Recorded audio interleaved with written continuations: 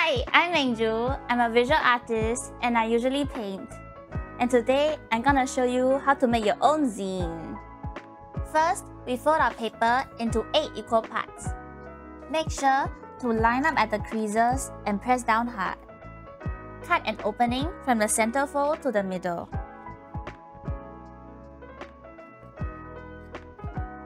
Fold the paper lengthwise and push it towards the middle.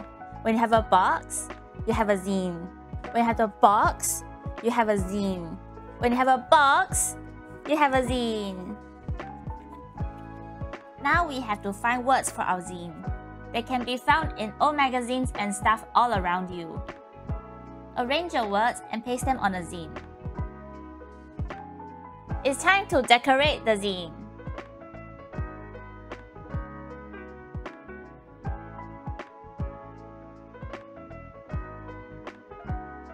And we're done making our zine! Yay! This is one of the many things I do in my studio at Goodman Art Center. Hope you had fun making your own zine.